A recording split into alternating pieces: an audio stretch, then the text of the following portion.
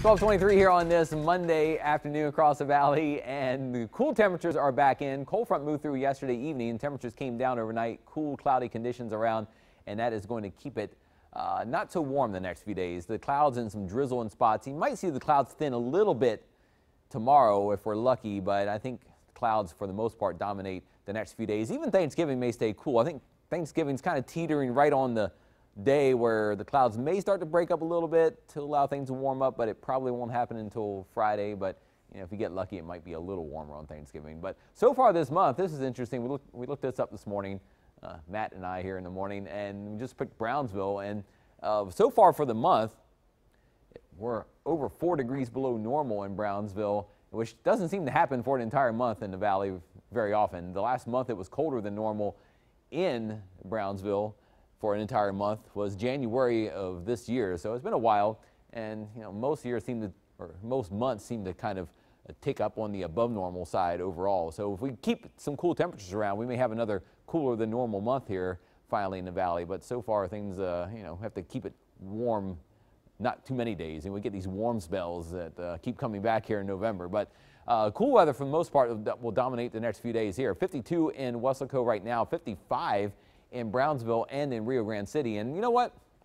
At least it's not super windy. There's a light breeze around, but remember the cold front that went through last week? It was windy, it was colder. The front that went through last night, not as strong, but it is keeping temperatures cool, and the breeze is fairly light, but about 10 to 15 miles per hour from the north and northwest, and the clouds are locked in, so there's no sunshine today. And this afternoon and this evening, we showed you if you are out into the evening hours, temperatures will fall through the 50s after only getting up to a high of about 58 today. But because of all the clouds, it won't be cooling much at night either. Temperatures kind of just wavering up and down through the 50s throughout tonight and most of tomorrow. You can see a lot of clouds coming in. These are high clouds. The low clouds are under them, and in those low clouds we are getting a little bit of drizzle and sprinkles around. You see over the last couple of frames here some sprinkles start to form again over Cameron and Wilsey counties, but really anywhere in the valley this afternoon there could be some drizzle or a couple sprinkles, but no significant rainfall, nothing more than a few hundredths of an inch.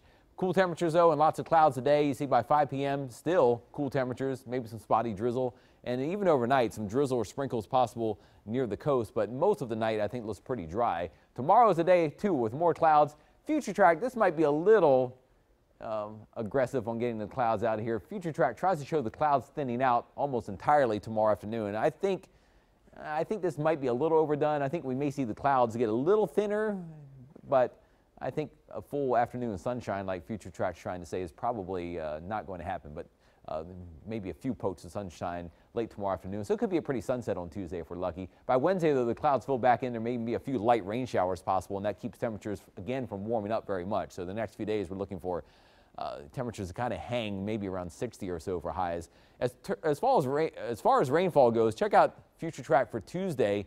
During the day on Tuesday, it shows almost nothing, maybe a hundredth of an inch or two in some spots, and a little more along the coast through today and Tuesday. By Wednesday morning, still not much, and then Wednesday tries to add up a little bit, but even still, the next few days combined bring very little rain overall, maybe a few hundredths or a tenth of an inch of rain or so, but it doesn't look like much rain will be falling out of these clouds all the way through Thanksgiving Day. But rain chances still at about 50% today, meaning half the area could see the rest of today some sprinkles or some drizzle, but very little in terms of the amount.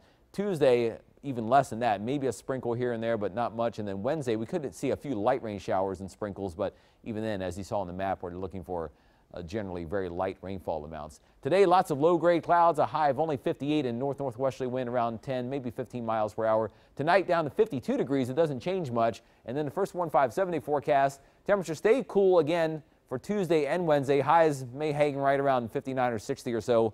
And if we do see a little sun on Tuesday, it could warm temperatures a few more degrees. Thanksgiving Day, probably going to be the last of the cool days. If the clouds hold on, highs only in the low 60s and maybe a couple sprinkles or a light rain shower, but no heavy rain anywhere. And then Friday, Saturday, and Sunday, we start to warm up. There's actually another cold front that should be coming through Sunday to pick up the winds a bit, but the cooler air will arrive later Sunday night and Monday. We'll keep tracking your Thanksgiving week forecast and your first 4 and 5 forecast, of course, here on Channel 5 News at noon.